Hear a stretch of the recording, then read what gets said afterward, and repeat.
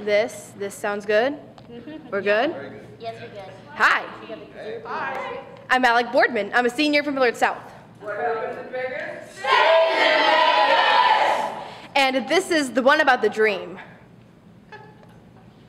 So I have this reoccurring dream where I rush to my childhood home, I open my bedroom door, and I am immediately hit with the familiarity of the smell of day-old crackers masked by Febreze.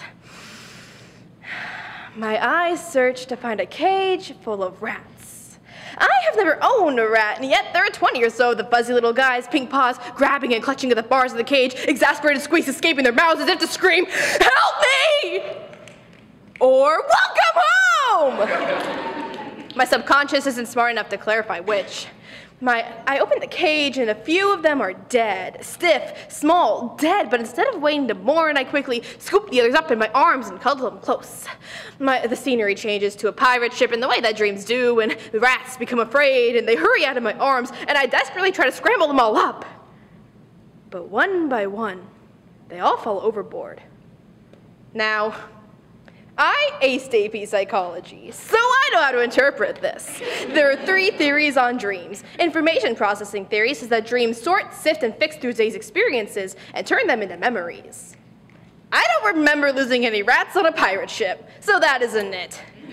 Problem-solving theory says that dreams are the continuity of waking thought, but without the constraints of logic or realism. And it says that dreams are meant for solving your problems, and my rats are metaphors.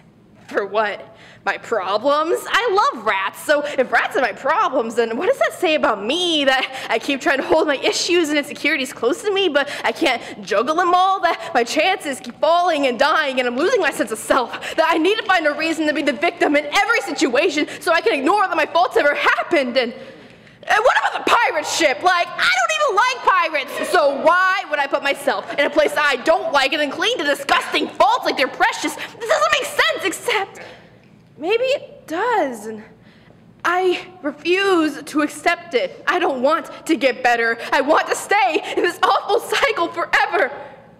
But activation synthesis theory says that dreams are just the brain's way of trying to make sense of random neural firings by creating a story. So, in other words, dreams have no meaning, so this whole poem is worthless as a rat, a small, insignificant, soft, and cuddly, yet short-lived rat.